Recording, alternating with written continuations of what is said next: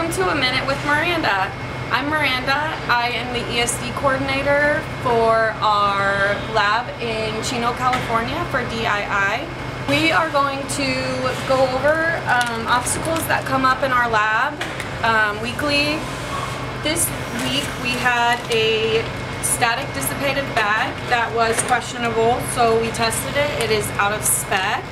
So when we get bags that are out of spec, we just go ahead and throw them away, replace them with a new bag.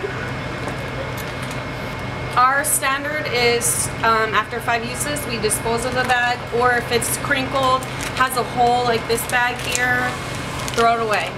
It's not good for your workstation. We use the static sensor to test our bags. You hold it 1 inch away from the product. This bag generated over 150 volts, so we throw it in the trash. See you next week for A Minute with Miranda.